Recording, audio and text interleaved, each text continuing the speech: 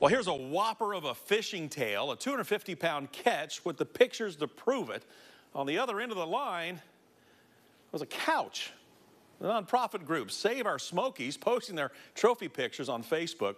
The fishing story goes something like this. Someone had reported seeing a couch dumped into Abrams Creek near Chilhowie Lake. Save Our Smokies managed to find it, mostly underwater. The volunteer then helped them haul into a boat. Not an easy task, as you can imagine, considering the weight of that waterlogged sofa.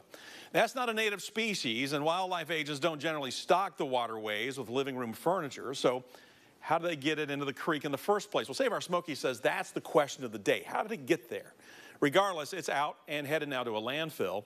Save Our Smokies thanking a Blount County litter crew, by the way, for hauling it away. Nice job there by that crew.